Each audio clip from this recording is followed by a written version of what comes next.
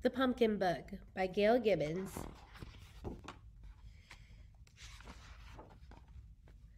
Pumpkins come in all shapes and sizes. Pumpkins are members of the squash family.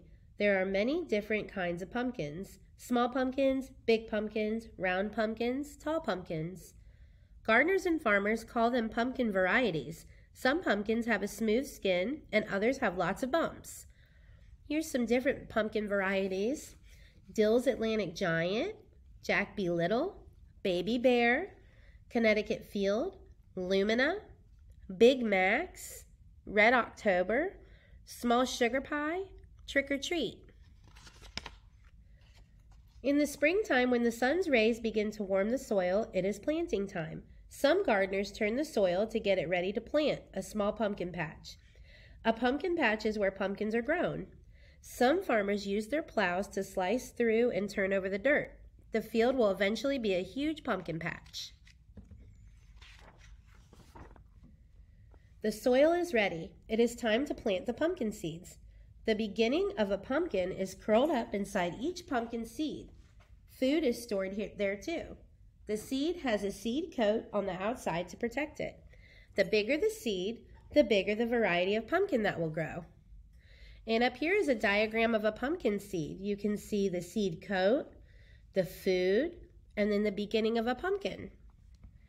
Sometimes pumpkin seeds are planted in rows. Other times they are planted in small circular areas called hills.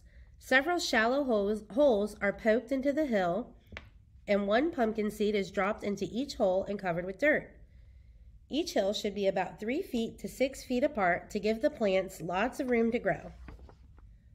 A pumpkin seed won't sprout until the dirt is warm and water has soaked the seed to soften its coat. Once the seed coat breaks open, a root begins to grow down into the soil. It takes in water and minerals from the soil for food. And there's the root going down into the ground. After about 1 week, 2 leaves appear where each pumpkin seed was planted. These smooth leaves are called seed leaves. They begin to make an air. These are the seed leaves. After a few days, small pumpkin vine leaves appear. These leaves look different. They are prickly and have rough, jagged edges. More new vine leaves will grow. Stems begin to grow and twist, crawling along the ground as they become vines. These are the pumpkin vine leaves, and this is the vine. The vines grow thicker and thicker. They grow curly tendrils that wrap themselves around other parts of the plant to help spread the vines. Gold-colored flowers begin to bloom. These are the tendrils that are curly, and this is the flower.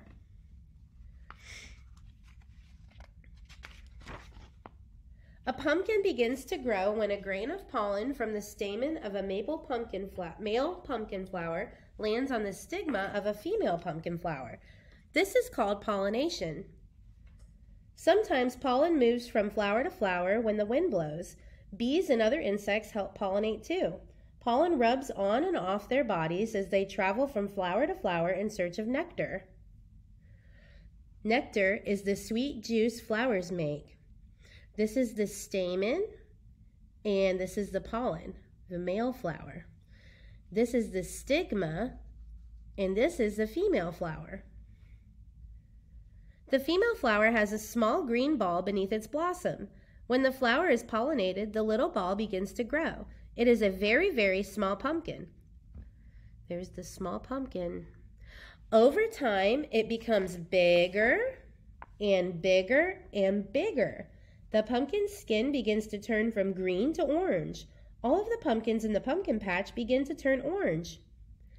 In the fall, when the vines begin to dry up and die, it is harvest time.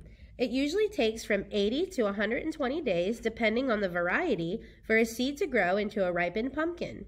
It is ready to pick if it feels hard on the outside and sounds hollow when it is tapped. Often, shears are used to clip the pumpkins from their vines, leaving about 3 inches of stem. The stem helps to keep the harvested pumpkin from getting moldy. During the fall, more and more pumpkins of many shapes and sizes appear at roadside stands and in stores.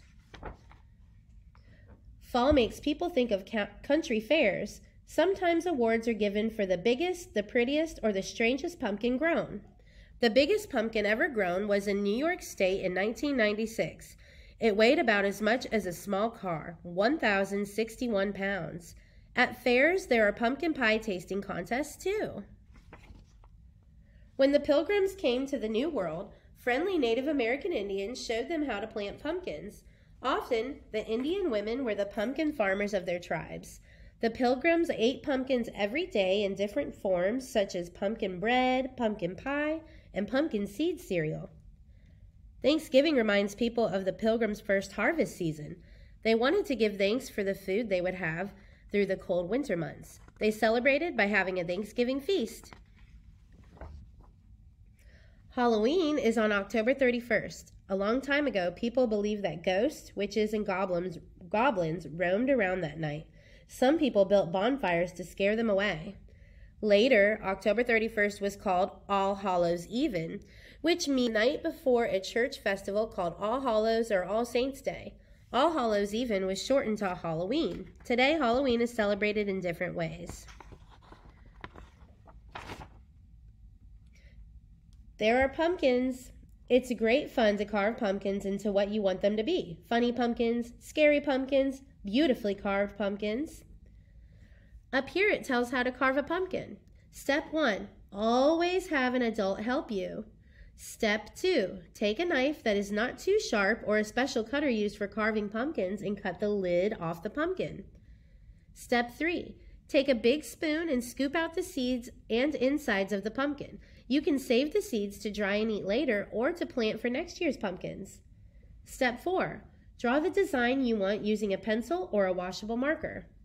Step 5, cut along the lines you drew. Be careful and always carve away from yourself. Step 6, wipe away any magic back on your pumpkin. It's ready for Halloween. Some people place a candle or a light inside and light it so the pumpkin will shine in all its glory on Halloween night. Always have an adult place the light in the candle. Other people decorate pumpkins with paint, glitter, and other decorations. These pumpkins can last a long time because they haven't been carved. No two pumpkins are alike. They all have their very own personalities. All lined up on Halloween night, they are a glowing sight to behold. Isn't it amazing that this all began with a few small pumpkin seeds? Glow, pumpkins, glow.